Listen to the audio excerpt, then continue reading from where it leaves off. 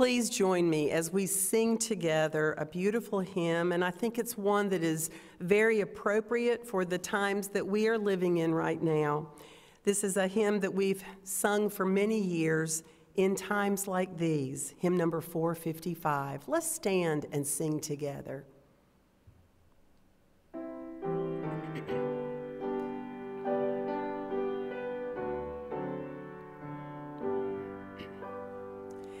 In times like these, you need a Savior. In times like these, you need an anchor.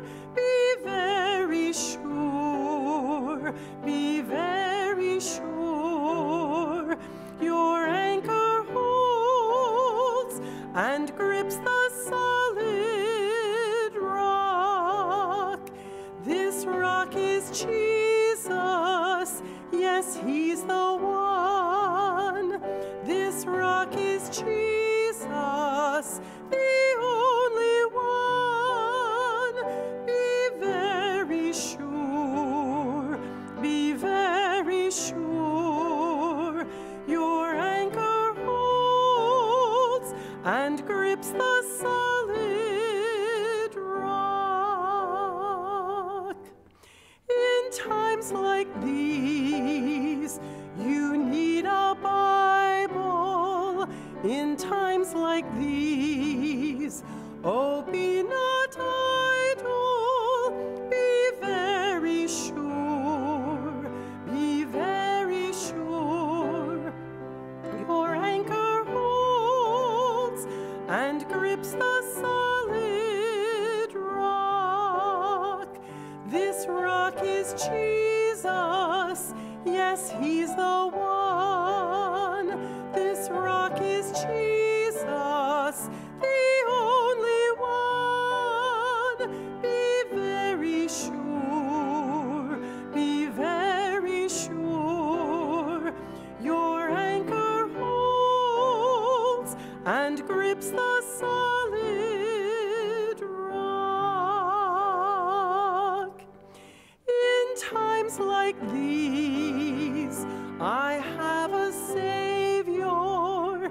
In times like these, I have an anchor. I'm very sure, I'm very sure. My anchor holds and grips the solid rock. This rock is Jesus, yes, he's the one. This rock is Jesus, the only one. I'm very sure, I'm very sure. My anchor holds and grips the solid rock.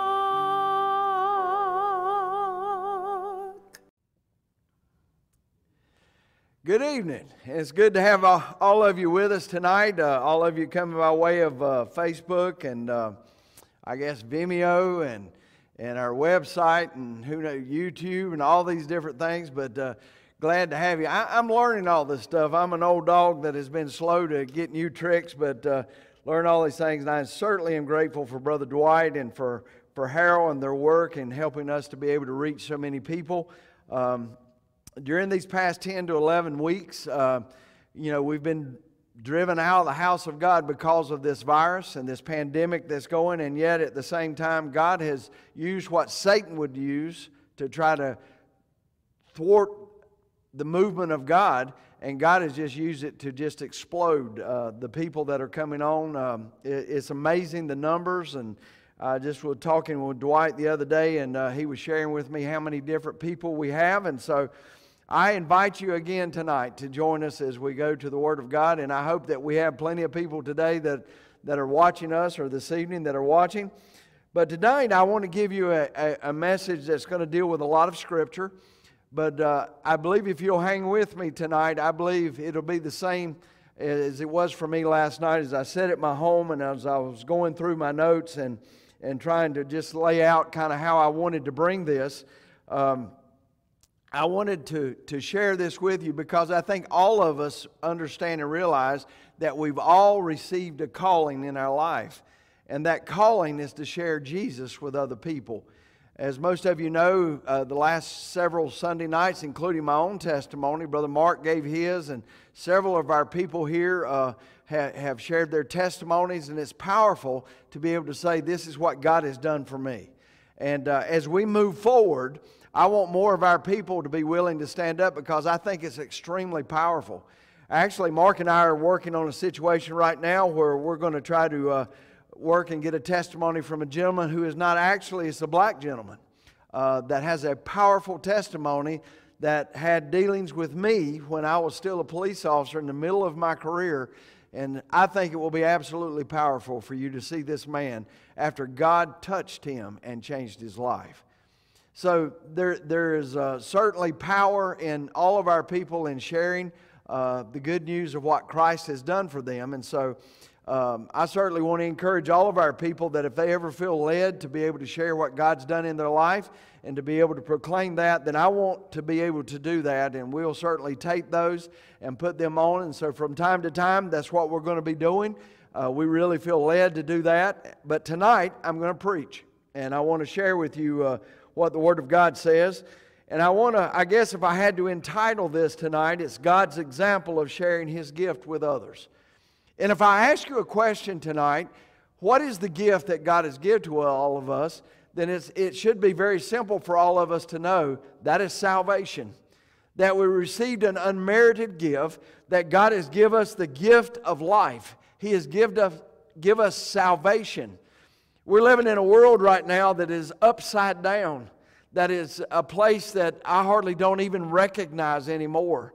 And sometimes I thank God. I just told Dwight not long ago that I'm so glad that I'm not a policeman anymore, because things are so rough and hard. And yet I'm reminded that we are the victors today because we have trusted in that free gift that God has given to us.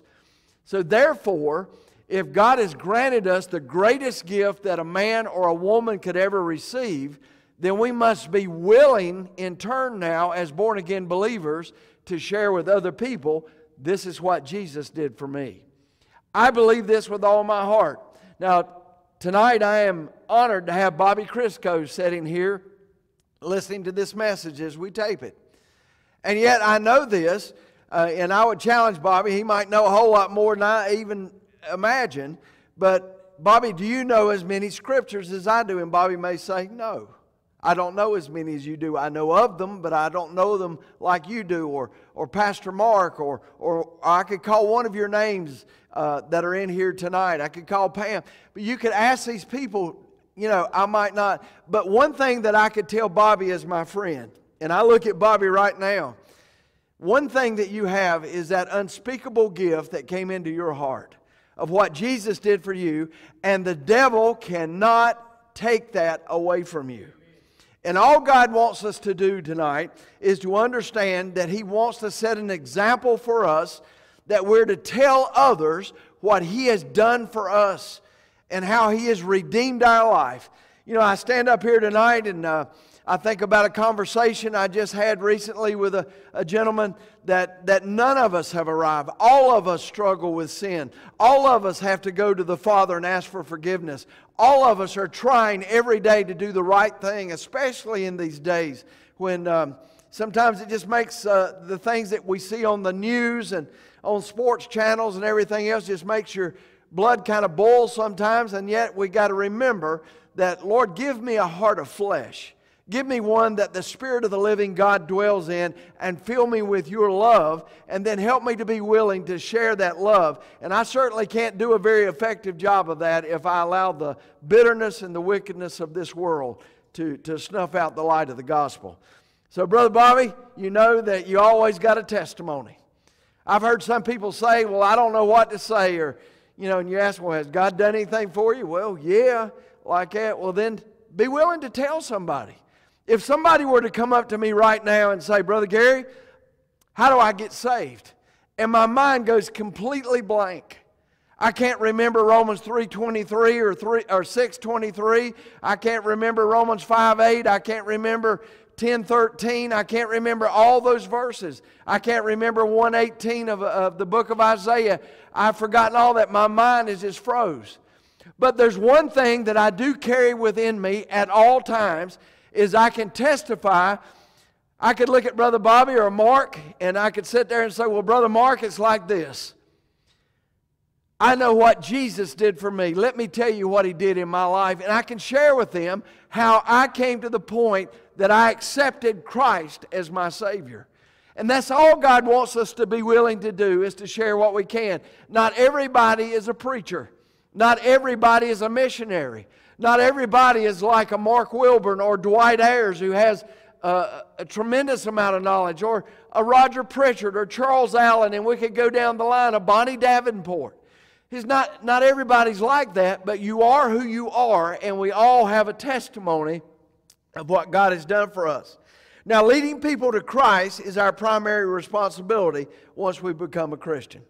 And you know what? I'm going to stop right there, because the Holy Spirit just told me I need to invoke the power of God on this message tonight. And I need to pray. So would you join me in prayer? Father, we thank You for this day. We thank You for this opportunity that we have to gather in this sanctuary, Lord, whether we're here physically or whether we're just listening, Lord, over the internet. I pray tonight, God, that the power of the Holy Ghost would go out from my voice. Lord, it is not about me. It is not about anything I've studied, but it's about Your Word. And tonight I ask that You would honor Your Word. And Lord, You have said that You'd be lifted up, that You would draw all men unto You. And so, God, tonight I pray that the power of God would draw people, and that, God, You would be honored tonight. In Jesus' name, amen. So tonight, our primary responsibility as a born-again believer is to share what God has done for us. Now, Jesus is our divine example. Now, we think about that. He is the one. When I think about who do I try to be like, that's who I need to be like. I don't need to be like the very best person that I know. Many of you have heard me speak very many times about a gentleman who was special in my life that was 102 years old, never heard a thing in his mouth ever wrong, and always built me up and strengthened me when I was still at Crossroad. And I had to have a part in his funeral, and I did his funeral and laid him to rest, and yet, as good a man as he was, that's who I need to be like. That's who I aspire to be, because all of us are sinners in need of a Savior. So Jesus is our example, and He was sent in this world to win the lost. And so we know that that's true. Now, perhaps our greatest human example, if you could think of it that way, was the Apostle Paul. I believe that Paul probably ended up being one of the greatest Christians that ever lived, especially in the New Testament. And I certainly am not shortchanging Peter or any of the others, because they gave their life for the cause of Christ. We just studied Wednesday night about Philip and how Philip was crucified upside down, as tradition says, and that as he sat there, they said for 2 or 3 days dying, that he preached the gospel of Jesus Christ from that cross. Folks, that's faithfulness to Christ. That is giving everything that you've got to Him. And I think about all those, and certainly, and if you hadn't been joining us on Wednesday night, please do, because right now we're learning more about the apostles and learning about those who Jesus kept closest to Him. So our greatest example, I believe, humanly, is the Apostle Paul. He demonstrated how Christians should go after the lost. And I said, yes, we ought to go out of this building. We ought to get out of our homes. We ought to get out of the office and go see those that are lost and tell them about Jesus. Now, Paul talked to everybody he met. And he went from house to house according to the Scripture. He went day and night warning them of what the Word of God says. Paul believed that all men and women were lost. And I believe that everybody at the sound of my voice today, at one time in your life, were lost. But God, through the power of the Holy Spirit, spoke to your heart, drew you to a point where you made a decision to accept Jesus Christ. And once that decision was made and you became a Christian, that the blood of Christ was placed upon your heart, that your name was written in the Lamb's Book of Life, and that the Spirit of God was left in your heart as a deposit, then our only obligation that I'm really aware of, now there's a lot of we owe everything to our God, but the only thing He asks is for us to be a light to a dark and lost world, to be willing to tell others about Jesus. So Paul believed that everybody was lost and undone without Christ. He believed that Jesus loved them, died for them, and now he tries his best to win them. And folks, that's where we need to be. So I want you to listen for just a moment about Paul's motivation and how it backs up some of the statements I just said. In Acts chapter 20, verses 20 and 21, and it says, "And he went from house to house, testifying both to the Jews and also to the Greeks, repentance toward God and faith toward our Lord Jesus Christ." Folks, I got news for you today. That there's hope for anyone out there, even those who are burning buildings, even those who shoot police officers, even for police officers who abuse their power and their authority. There is hope for all those people through Jesus Christ. And that we must point them to Him. Then I think about Acts chapter 20, verses 26 and then verse 31. It says, "Wherefore I take you to record this day that I am pure of the blood of all men." Now I want to ask you today, do you feel like you have blood on your hands today? Has someone passed away?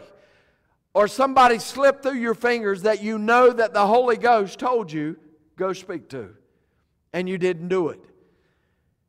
Something to think about. But Paul said, "I am pure of the blood of all men. For I have not shunned to declare unto you the counsel of God. I cease not to warn everyone night and day with tears." Folks, that's Paul. That's the example that we're to look at. He said every day with tears he prays and seeks the lost that they might be won to him. Then I think about 1 Corinthians chapter 2, verse 2. It says, "For I determined not to know anything among you save Jesus Christ and Him crucified."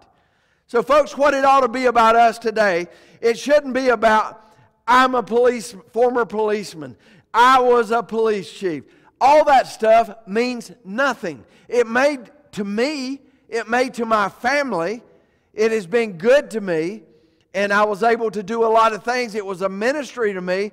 But folks, the only thing that matters today is that Jesus Christ loved me, gave Himself for me, died for me, rescued my soul from the pit of hell, and put my feet on the solid rock. And He's done it to every one of you today that are born again, that are true believers. And for that reason, it should always be about Him. One of the things, and some of you I think would agree with this statement, that I have this fixation with Billy Graham, and I do, because he's a great man of God, probably one of the greatest men of our time, and that he lived what he apparently lived what he preached, but he made his messages simple, and it was always about Jesus, and it was always about the cross and the blood. And folks, that's how it ought to be in every one of our lives today. It always, I had a preacher tell me one time, he said, "Always remember this, Gary." He said, "As long as you preach about Jesus Christ, as long as you preach about that cross, and as long as you preach the blood of Jesus, you'll never, ever go wrong." Now you can preach about things that you want to. I can preach a message to try to get back at somebody or this or that, or and all of you know what I'm talking about. And that's of the flesh. But when you're talking about Him and Him being lifted up and magnified, that's what I'm saying. In 1 Corinthians chapter 3, verses 6 and 9. 1 Corinthians 3, 6 and 9. I know I'm moving fairly quickly, but please get these references for us. But it says, "I have planted and Apollos watered, but God gave the increase." Now, I want you to understand what that means. I have been willing to go to somebody and share the gospel with them, point them to Jesus Christ. And then Mark comes along and visits the same person, and he waters that seed that has already been placed in their heart. Let me give you an example. Just a few weeks ago, Mark and I both have a mutual friend. And he probably knows him even better than I do, and we both know him well. And as the Lord would have it, he went first, and he sowed the seed of the gospel in this man's life. He shared with him, he's very sick, he's not doing well, and we just don't know if he's ready to go. And he shared the gospel seed, he planted that area in his heart. Then just a day later, God sends me to his place. And I'm like Apollos here. I watered that seed. I cried out to him. I pointed him to Jesus. And I told him, and as Mark and I say sometimes, and many of you will know what we're talking about, I came flat-footed with him. And I said, buddy, if you don't make sure that you know, you're going to bust hell wide open. You got to know, because I asked him and he couldn't tell me if he's saved. So I watered that seed and I left knowing that he had never committed while I was there. Now, can he after I leave? Yes. And the quietness of his home, he could do it. But I'm praying that God will give us the harvest, whether it be him, whether it be me, or somebody else is sent to this man, that he will finally say, you know what? I submit unto his authority. And Jesus, I ask you to come into my heart and life. And I ask you to forgive me of my sins. So folks, that's what Paul is saying here. I planted, Apollos watered, but God gave the increase. For we are laborers together with God. That means whether it's Mark Wilburn or Bobby Crisco or Dwight Ayers or Charles Allen or Joanna Mason or Pam or Gary Gray, whoever it may be in here today, that all of us are joint laborers with God. And ultimately, all we're asked to do is to be willing to go, and he does the work. Amen? Then in 1 Corinthians chapter 9, verse 22, it says, to the weak became I as weak. Now listen to what Paul is saying. To the weak became I as weak, that I might gain the weak. I am made all things to all men, that I might by all means save some. Now we know that Paul can't save anybody. He couldn't. I can't save anybody. But I can get myself into the place. And we can go in ministry. One of the great things that I pointed out about Pastor Mark is Mark has a people that have been down on their luck. He has a passion to reach out to those. And a lot of it has to do with where he came from. From the raising that we had, he has a heart for people that a lot of people would reject and just say, I ain't got time for you. You don't look like I do, or you didn't come from where I did, or you didn't have this kind of job. And so we all have a part, just like Paul is saying here, that I might by all means save some. In other words, bring them to the Master. And so that's where we need to be on that. So I hope that you'll understand that that's kind of where Paul was at. That he was about leading others to Christ. Now Paul set the example for each of us in sharing that faith that he is to have, that we're to have. And unto those that are lost. And I'm reminded of a verse that we had a couple of weeks ago. It said in Romans 1:16, for I am not ashamed of the gospel of Christ, for it is the power of God unto salvation to everyone that believeth, to the Jew first, and to us, the Greek. That's what that stands for. Aren't you glad today that God made his salvation available to all of us? And I'm thankful for that today. And so Paul was a chosen vessel to bring the glory of God and the good news of Christ to a lost world. And he was told that he would suffer greatly for... You think about Paul's life. He drug off Christians. He had them tortured and beaten. Some were killed. He sat there and consented to the stoning of Stephen when they killed that young man who was full of the Holy Ghost. And Paul was there.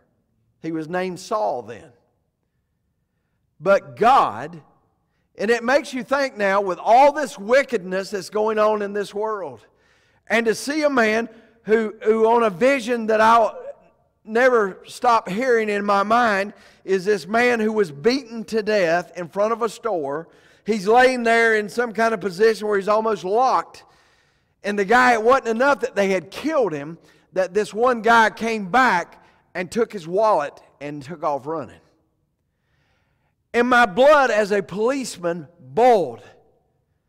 And yet when I study the Word of God, I'm reminded that the Apostle Paul was the same type of man that did that, and except for the grace of God, it could be me that was out there on those streets writing and doing something horrible.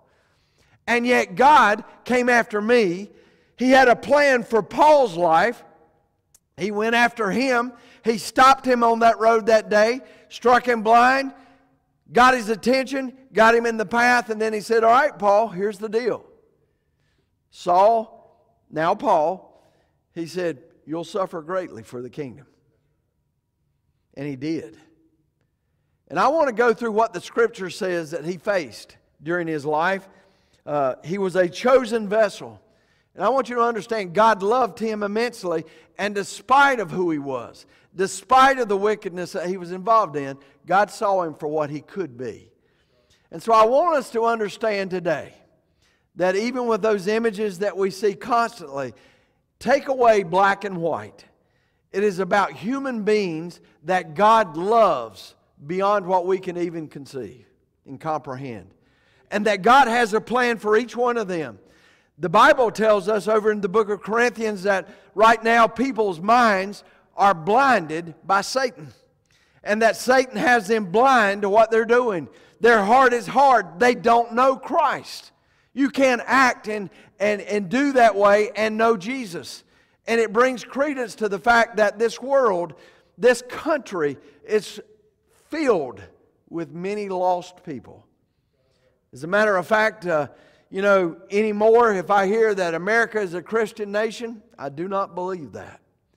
I believe America is a nation that has got Christians in it. But I do not believe that we're a Christian nation, because there's so many that are apart from Him. And yet I'm reminded of this, that when Jesus died on that cross, He died for each one of them, black or white, brown, Far East, white. It don't matter. He died for all of us, and that He desires for all of us to know Him. Now listen to what Paul faced for the cause of Christ that is laid out throughout the book of Acts. In Acts chapter 9, that'll be the first place we go. And I'm going to point out about 9 different things about it. And this is not all conclusive. I just read just recently about where it said that he was standing there trying to give an account for himself, and said that the centurion busted his face, busted him right in the mouth. There's no doubt the bruises and the beatings and the pain that Paul endured. But I want you to go with me. In Acts 9:23, there was a plot from the very beginning to murder Paul. The Word of God says, and he spake boldly in the name of the Lord Jesus, and disputed against the Grecians. But they went about to slay him. That means that there was malice aforethought. When I was a detective, and if there was a murder, and that we were investigating that murder, when I was a police officer, and we were working, and somebody killed somebody, and they laid in wait and ambushed and plotted and planned, that's first-degree murder. And that's what they were thinking in their heart. We want to take this man out. So from the very beginning, Paul's life was in jeopardy. Secondly, in Acts 9:29, there was a plot again to murder Paul. The scripture verse says, and he spake boldly in the name of the Lord Jesus. All right, my eyes now have jumped. First of all, let me go back. Acts 9:23. After many days were fulfilled, the Jews took counsel to kill him. Now, I correct myself now. That's Acts 9:23. The Jews wanted to kill him. They plotted to kill him. Now in Acts 9:29, the Grecians plotted to have him murdered. So folks, I want you to understand the threat on his life every day. I heard a man this morning a football player. He said, there's not a day that I don't ride down the road that I worry that a policeman's going to stop me and beat me or kill me. And it's a shame that it has to be that way and to think that mindset. But I want you to understand that no doubt had to be on Paul's mind every day, that I know that people are after me. And yet it was all about Jesus. Thirdly, today in Acts chapter 13, verse 50, they used lies to kick him out of their country and where they were at here. They were coming up with all kinds of lies. It says, but the Jews stirred up the devout and honorable women and the chief men of the city, and they raised persecution against Paul and his buddy Barnabas and expelled them out of their coast. So there was lies and deceit. Does that not mean that as a Christian, if you lift up the bloodstained banner of Jesus Christ, the people are not going to like it? Have you ever noticed that if you want to get people upset, that all you have to do is just start mentioning the name of Jesus? And they don't like it. I remember my time on the school board. A lot of people didn't like it. They didn't like to have the name of Jesus mentioned. They didn't like to have His name mentioned in prayer. Not necessarily the school folks, as people that we dealt with. I remember there was obstinance to prayer and to doing things at football games and stuff, that you were all right as you said, well, God, we thank you today for this day. They would allow you to say that. But Lord, I ask you right now in the name of Jesus, there's something about that name. And folks, I want you to understand that that's how it was in Paul's life. Fourthly, today in Acts 14:19, Paul here was stoned in Galatia. Now, he consented to the stoning of Stephen, and now he's on the receiving end. And it says, and there came thereafter certain Jews from Antioch and Iconium who persuaded the people, having stoned Paul. Now, folks, I want you to imagine what that must have been like. To feel rocks coming against your head and your body, bashing and cutting and tearing your skin. And they drew him out of the city, supposing that he was dead, but he wasn't. So Paul was stoned for the gospel, for standing for this man. Again, living out what Christ told him, you will suffer much for the kingdom's sake. Then I think about the fifth thing today in Acts chapter 16. If you have your Bibles, thumb quickly over to there. But this is where he was beaten, and then they cast him into prison. In Acts 16:22 and 23, and the multitude rose up together against them, and the magistrates rent off their clothes and commanded to beat them. And when they had laid many stripes upon them. Just imagine what that must have been like. They cast them into prison, and charging the jailer to keep them safely. So here we see not only has he been stoned, now has he been beaten to pieces. He's now thrown into a dark, dreary, rat-infested, no doubt, dungeon of a jail. But God was with him. Then I think about 1 Corinthians. We'll move out of Acts for just a minute in 1:23, where he was considered and regarded because of his stance for Christ as a fool. It says in this verse in 1:23, but we preach Christ crucified, unto the Jews a stumbling block, and unto the Greeks foolishness. So the Greeks, actually, people like we are, they seen him as a fool. I can't believe he's preaching something like this. And of course the Jews didn't believe in Jesus. They didn't believe that he was the Messiah. And so we see here where he received that ridicule. Seventhly today, in the book of Acts, it'll be at chapter 17, and we're going to go to verse 10. He's referred to, and all of you know this, about when all this group of kind of like a right crowd, a righteous crowd, they went to the house of Jason.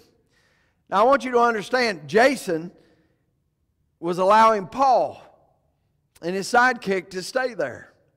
They were allowing them to have safety in his home, no doubt food and rest. And this mob came to Jason's house. And this statement ought to ring out for all of us. In 17:10 it says, and the brethren immediately sent Paul and Silas away by night into Berea. In other words, they slipped them out the back door of the house.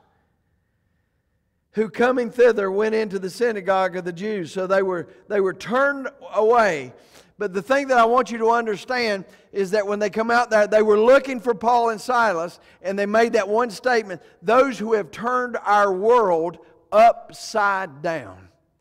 I wonder today, are we as a church, Balfour, I'm talking to you tonight as you listen to me, and those of you that are born again, that go to other churches, we'd love for people to come here.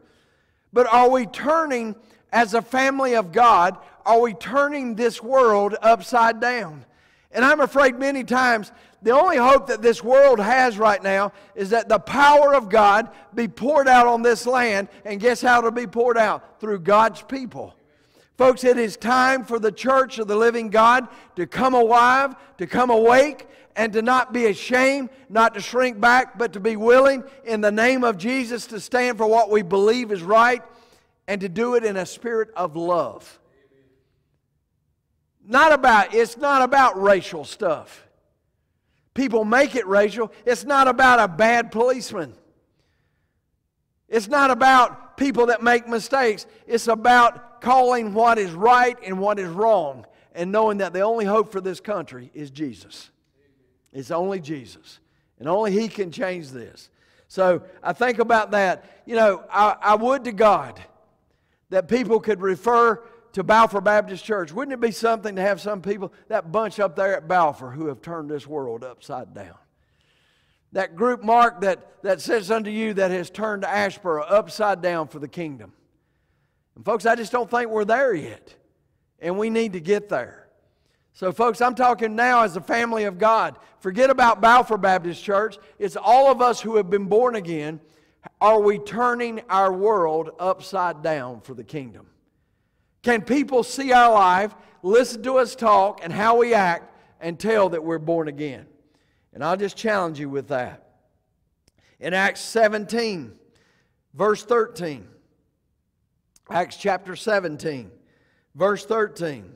But the Jews of Thessalonica had knowledge that the word of God was preached by Paul at Berea. And they came thither also and stirred up the people. All right, again, this mob mentality that we're facing all across our country. It says they stirred up the people, and immediately the brethren had to send Paul away to go as if it were to sea. So Paul, it wasn't his time. It wasn't time for Paul to leave this world, so the brethren had to get him out of there. Now, the ninth thing, Acts 17:32. Paul is laughed to scorn in Athens, Greece, as he preaches the gospel. I ask you today, is everybody going to be a willing recipient of what you have to say? No. There'll be some people that'll say, I don't want to hear what you got to say. You need to get off my property. You need to leave me. I don't want to hear that mess. I don't believe in it. Had a guy just not long ago told me, he said, I don't believe that book. There's certain things in there I might believe, but I don't believe it.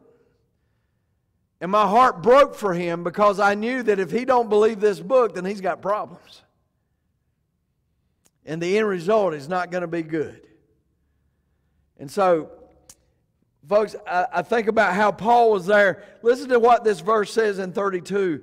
It says, and when they heard of the resurrection of the dead, some mocked, and others said, we will hear thee again on this matter. Some was interested, but others made fun of it and laughed at it and put it to scorn. Folks, if I sit here and tell you today that Jesus is coming soon, there's going to be some that'll laugh at that. They would laugh me to scorn. There's going to be some that you really believe that the dead's going to come out of the ground and that you're going to be called out of here? And my answer is, yes, I do. Because the Word of God tells me it's going to. And Paul believed it and preached it. Folks, I believe that as sure as I stand here today and as sure as I preach the gospel message, I believe that this day God could say, you know what? It's enough. I'm calling my children home. And you could go over there and hear the sound of the voice of the archangel as he's commanded by Jesus to bring my children home. And I believe that you'll hear the trumpets of God sound as we're called out of this world to go home. And yes, I believe we'll hear it. I believe that we'll hear those trumpets. Do I believe that the world will hear all that? Nope. But I think we will. I certainly am not an expert on any of this. But I believe the Word of God, and I believe it's coming, and I believe it could be today. I believe it could be tomorrow. I believe it could be next week or next month. And if God so chooses, next year or the next decade. And you might say, well, why does God hold off with all this falling apart in the world? Why does He wait? So that one more might know Him and not bust hell wide open. Even those who are blinded by the enemy. So folks, keep that in mind, and I certainly am trying to. So He was laughed to scorn, and so will you be. And then I think about over in Acts 21. We look over there, if you would, slow down just a little bit. I've talked so hard and so fast, I just about got cramps in my stomach here. But Acts chapter 21, and we'll look at 27 through 33. Beginning with verse 27, Paul was beaten and chained by soldiers. That is the whole thing that we want to look at. Then 27, and when the 7 days were almost ended, the Jews which were of Asia, when they saw him in the temple, stirred up all the temple. And they laid hands on him. And I can assure you that there was probably knees on his neck and back and everything else too. And crying out, Men of Israel, help!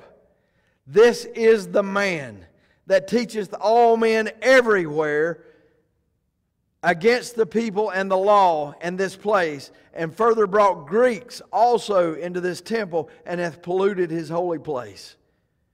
For they had seen before him in the city of Trophimus, an Ephesian, and who supposed that Paul had brought into the temple. And all the city was moved, and the people ran together, and they took Paul, and they drew him out of the temple, and forthwith the doors were shut. And as they went about to kill him, tidings came unto the chief captain of the band that all Jerusalem was in an uproar, who immediately took soldiers and centurions, and they ran down unto them, and when they saw the chief captain and the soldiers, they left beating of Paul. And then the chief captain came near and took him, and commanded him to be bound with 2 chains, and demanded who he was and what he had done.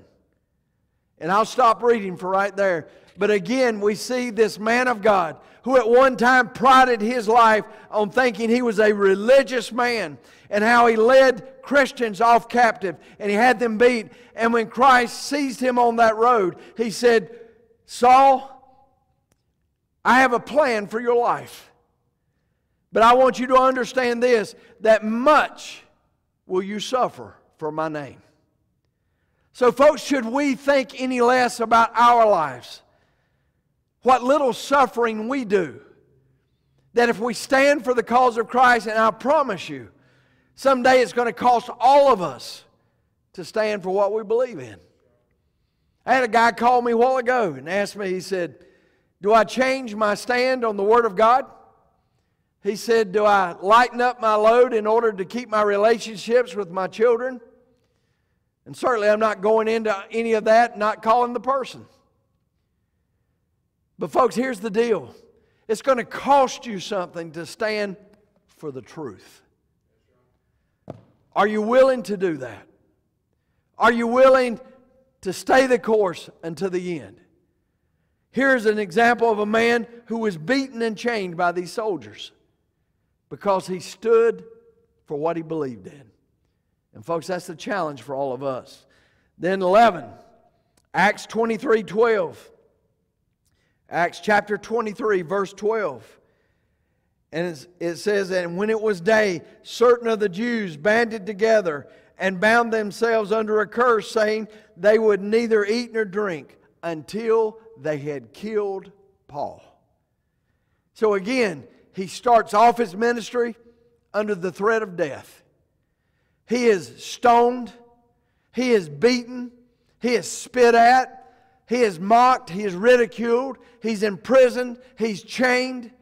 No doubt, no telling what all happened to him, all for the cause of carrying His name.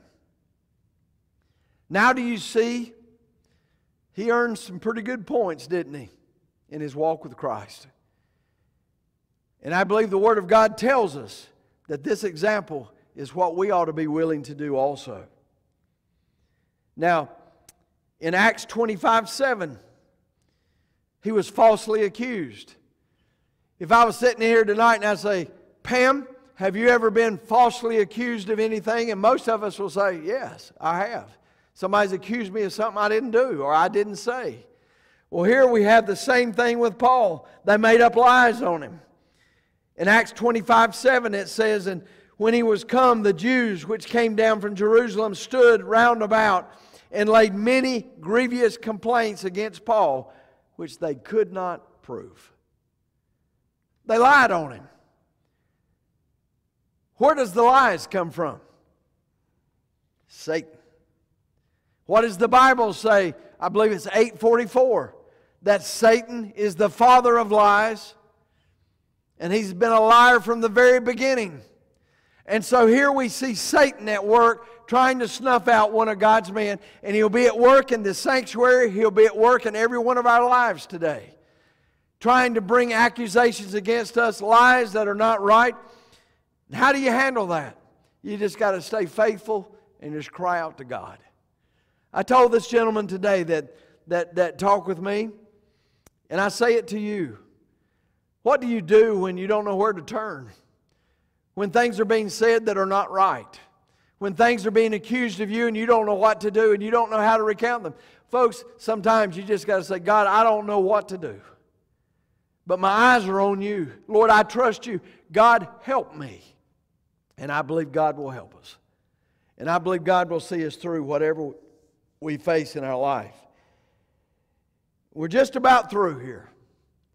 The 13th thing that I want to share with you is this, is that not only was he beaten, not only was he stoned, not only was he punched in the face, not only was he lied about, not only did they slander him, not only did they plot to kill him on numerous occasions, not only was he sent away, but he also endured a shipwreck. Now I want you to go to Acts 27, and we'll read about this. And as I said, we're coming to a close in our message for tonight. I know it's a lot of information, but I don't know about you, but I think this is extremely interesting to hear about this man that we refer to oftentimes, but we forget what all he did do. In Acts 27, beginning with verse 41, and falling into a place where two seas met, they ran the ship aground, and the forepart struck fast and remained unmovable. But the hinder part was broken with violence of the waves. And the soldiers' counsel was to kill the prisoners, lest any of them should swim out and escape. But the centurion, willing to save Paul, kept them for their purpose, and commanded that they which could swim should cast themselves first into the sea and get to land. And the rest, some on boards, some on broken pieces of the ship. And so it came to pass that they escaped all safely to land. It was still not God's time for him to leave. And he saw him through a shipwreck. So it's absolutely, in my opinion tonight, it's absolutely amazing of all that Paul experienced in his life and all that he lived through. I've often wondered what Paul looked like with all the scars and wounds that he had received over his time. And yet all that was for the price of serving him. And don't you know that God has honored him today? All for the glory of God, and all that folks like you and I might be born again today. Aren't you glad that Paul went to the Gentiles? Aren't you glad today that God said for Paul to go to them? The Jews won't accept me, so we'll take it to the Gentiles. And aren't you glad? Because today you have the hope of heaven. Just a few minutes ago, I was in my office and I was reading about eternity. And my mind just went to another place of all that God has prepared for all of us today. And it's all because of the blood. And it's all because of the sacrifice of so many who believed in what we believe in right now, except they gave their life for it. I think about all the martyrs of Christ. I think about many of the disciples that followed Him gave their all for the cause of Christ. Folks, may we never forget. May we always look to their example. May we remember what somebody like Paul did for our life. It's absolutely, as I said earlier, amazing to think about what he did. But folks, I pray that while all of us still have breath in our lives, and folks, the bottom line is we have been blessed. I talked to a friend of mine this morning, and you'll remember it well. And we talked about how blessed we are. That many of us that were sitting at a table this morning drinking coffee are all basically retired. I retired from law enforcement. Now I work full-time here. But all of us were talking about how we're blessed and how God's been good to us. Number one, He saved us. He's wrote our names in the Lamb's Book of Life. There ain't nothing the devil can do to take that name out of that book. Nothing. Bobby, there ain't nothing can take you away from Him. Dwight Ayers, there ain't nothing can separate you from the love of God. And so that's what we got to hang on to today. And we think about how God provides food for us to eat and have friendship to be together, to have a church to come to. He has blessed us with children and grandchildren. And yes, there's hard times and there's hard things to deal with, but God has blessed us and been good to us. Folks, I'm just reminding you that there may come a time, if we live another 10, 15, 20 years, where it's going to cost you something for what you believe. Will you be up to the task? I pray today that, number one, we will look to Jesus and be reminded that He is my ultimate one that I look at. He is who I want to be like. But may we also look in the Scripture and find people like the Apostle Paul, who fleshed out their faith and was willing to go. And great will be his reward. I challenge you today to remember what you've been called to. I challenge you today, for anyone that's listening today, that you'll remember that you've been saved with a precious price, that your name has been written in the Lamb's Book of Life and the devil don't like it. And I can promise you that he will attack you, he will come after you, and he will do everything he can to discourage you. But just know this, he can't touch you. God will not allow him to take your name out of His book. So you got to trust Him. We may get sick. We may experience hardship. We may be like Job. What if God were to say, have you considered my servant Pam? Or have you considered Joanna? Have you considered Mark? Have you considered Joey? And I could go through the whole list of names that are here. What if He said, my hedge about them is taken down, but you can't have them? Folks, may we be strong in the Lord. May we be willing to understand what we're called to do. And may you be encouraged as a Christian today. I know this is not a light message, and I know the image of blood and beating and all that this man experienced, but I challenge you today. Look to Jesus. Trust Him. Cry out to Him. And be filled with the Spirit of God. And folks, may our people be filled with love. May God help us to love others. May God help me to have a right heart. And may God give me a desire to see that all men and all women might be saved. Will you join me with a word of prayer? Father, I thank You so much for this day and for this privilege that we've had on this Sunday. I thank You for the message that Pastor Mark brought to our graduates this morning. And Lord, I pray that God, that You would use that to encourage and stir them, and even in our hearts, as the same thing applies in all of our lives. That God, You do have a plan for our life. And then Lord, tonight as we've come together, and Lord, I don't know how well I've done it, but I know it's a lot of Scripture. But God, I pray tonight that as we see the vision of Paul, and we see what You did through his life, all that he suffered, all that he did for the glory of God. Lord, help us too to be faithful. Help us to be willing to tell others while we have a blessed hope. And God, I pray that our people, that if they get asked, would you be willing to testify? I pray that they'll say, I'd be honored to do that. So God, I ask you to move and work in a mighty way. Be lifted up. Touch hearts and lives, Lord, tonight. And God, I thank you for this privilege I've had to bring the word. Bless us, Lord, we pray. In Jesus' name, amen. Just wanted to say thank you today for watching our service, our broadcast. I've done the best that I can today to preach the Word of God and to be able to share with you in a powerful way. And I just wanted to make sure that you understand that if you have any type of need that we can help you, any prayer concern that we can do, please contact us and let us know, because we want to be a blessing to you. It's about the kingdom of heaven, and it's about you, and it's about being able to meet your needs. And so we just want to thank you today for choosing to come on our broadcast and to listen to what we have to say. And I just pray that God's been blessed and lifted up and honored.